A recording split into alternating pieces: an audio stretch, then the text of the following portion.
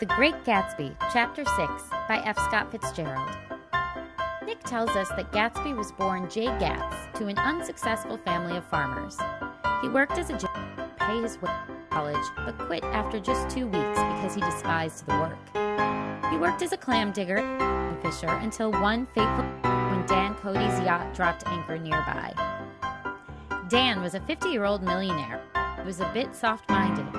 He took an instant liking to J. Gatsby, as he was now calling himself, and Dan employed Gatsby on his travels as steward, mate, skipper, secretary, and occasional jailer for nights Dan had too much to drink. The pair traveled around the continent 3 times in 5 years. But one day in Boston, a woman named Ella Kay came aboard, and Dan mysteriously died a week later. While Gatsby only inherited $25,000, Ella, who likely murdered Dan, received his millions.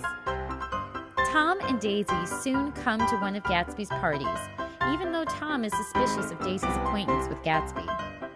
Daisy seems overwhelmed by the excitement of it all, but excitement soon turns to dislike, which troubles Gatsby greatly.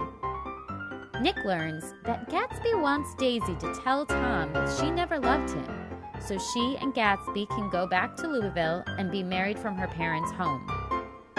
Nick warns Gatsby that you can't repeat the past, but Gatsby exclaims, "Can't repeat the past? Why, of course you can!"